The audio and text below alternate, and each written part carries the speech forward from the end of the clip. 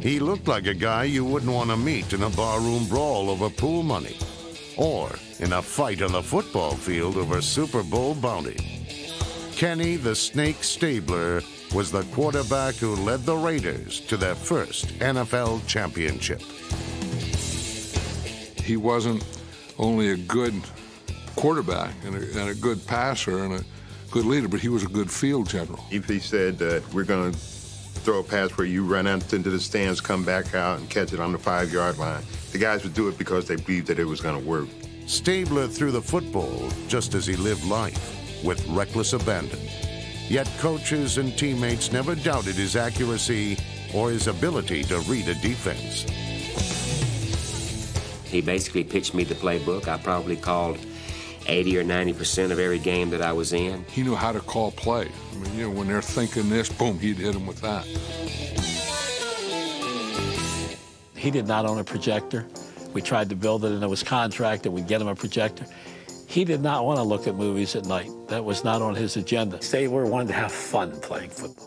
You know, Hellraiser off the field, fun to be around. First thing you hear about Stabler is he liked to party and he was wild. The Snake enjoyed scoring both on and off the field.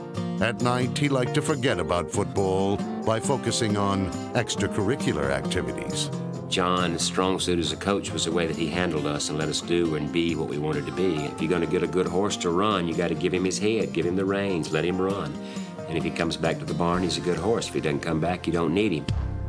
Despite his carefree attitude, Stabler's commitment to the game was never disputed. To be in the huddle with him is so different than anything else you've ever seen.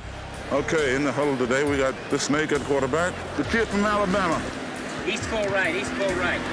99 in, 2 swing on 1. Guys knew that he was going to stand in. He was going to do whatever he could to win the game on Sunday.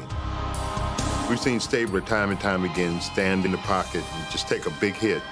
But he always took that big hit right after he got the ball away and completed the ball.